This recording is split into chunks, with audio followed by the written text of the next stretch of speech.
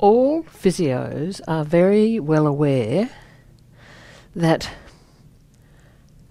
a very large proportion of backs that come through their door have no identifiable diagnosis or pathology. I propose to discuss a new perspective on highlighting what I believe the possible causes for a sore back are when there's nothing that we can find. There's nothing wrong with the MRIs, there's nothing wrong with the scans, the CT scans, there's nothing wrong with the x-rays. The patient moves normally, but they're in pain. First of all, the basics of how a spine works normally, both as the overall structure and segmentally, what makes a spinal segment operate, and then how it doesn't operate, and then what we do about it, and then what the patient does about it. So, here we have the lovely human spine, straight, we hope, from behind, pretty well, although leg length difference does sometimes come into it, as does idiopathic congenital scoliosis. Very heavy head sitting on top, 5 kilo heavy head.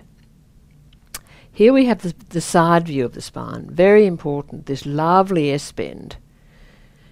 Remember that the sacral angle is about 50 degrees, and that sets the stage for this S-bend rising of the spine, rising out of the pelvis like a cobra out of a basket, supporting and balancing this heavy head on top.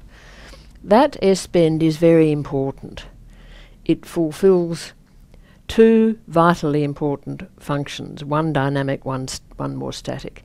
The dynamic function of the S-bend is that it works like a spring, and the more coils there are in a spring, the stronger it is as a spring. The more curves there are in a spine, the better it works as a shock absorber. The very, very strong anterior longitudinal ligament runs down the front of the vertebral bodies here. The vertebral bodies are the main load-bearing part, which I'll get to in a moment. But the anterior longitudinal ligament is the strongest ligament in the spine. That actually, with heel strike, the spine bows more into more lordosis, and that anterior longitudinal ligament stops that happening. So on heel strike there's a bowing, and then on elastic recoil the spine comes up again, straighter again. So you have this lovely romping gait along the pavement with your head bobbing along on top. So that gives, if you like, the brain as jangle-free an existence as is possible. The way that the spinal S-bend works effectively more statically is that it stacks you more easily or more effortlessly when you're sitting, which we get to later. So now here we have the individual spinal segments, the front compartment and the back compartment. This is the coronal view, the vertebral body at the front with the intervertebral disc sandwiched in between all the way up, as we know, and then the back compartment, which is largely made up of the facet joints. Now the front compartment's main role is to be a load-bearing strut, which is bendable, because the main function of the human lumbar spine is to bring this upper thinking, doing, clever part of the body to workable heights.